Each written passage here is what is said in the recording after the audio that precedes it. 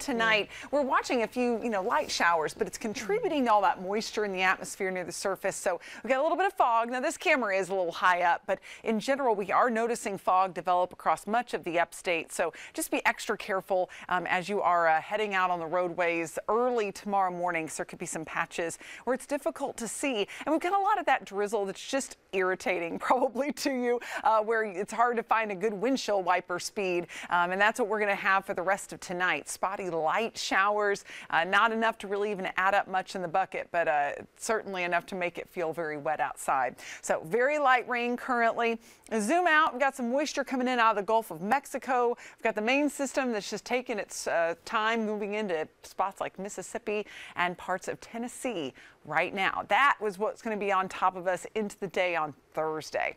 So we get through tonight. We're going to have some drizzle, fog, spotty rain, temperatures in the 40s. And then Wednesday showers, not going to be very heavy, but they will be scattered about pretty much all day. You can see that no time is really favored, a little more in the morning than the afternoon, but overall you'll need the rain jacket with you much of the day. But rain's expected to be light. Here's what we're talking about. That's why we haven't issued a first alert weather day for Wednesday, even though, again, you will have to plan ahead for this. Make sure that you have the rain gear for the kids and yourself in the morning. There's 9 a.m. A few spots of light rain continue. And into the afternoon, scattered showers. Can't rule out a pocket of moderate rain, but notice what gears up for the morning.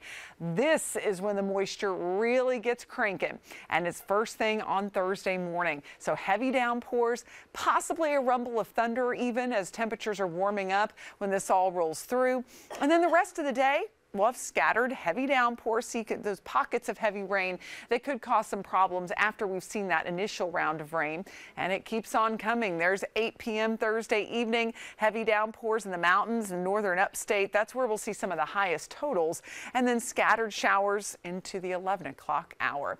Things will start to calm down by Thursday night, Friday morning, and then we'll see another uptick in those rain chances by the weekend. But we do hold on to those 60s. That's our next big thing. It's going to be such a shock to the system from Thursday at 67 to Friday at 69. Then we'll get back into the 60s by Monday and Tuesday. We'll be watching for that next round of rain to come in. Here comes Saturday. Notice it's 1 p.m. Saturday. We get some steady downpours in here, might even get a few thunderstorms. This is a day we'll watch for at least a small severe weather threat, and then all of it moves out. But a large chunk of your day on Saturday is going to be impacted by rain, and it's too hard at this point to fine-tune the exact hours, but midday into the afternoon looks to be wet, and then we could have even a little mountain snow on the backside of all of this.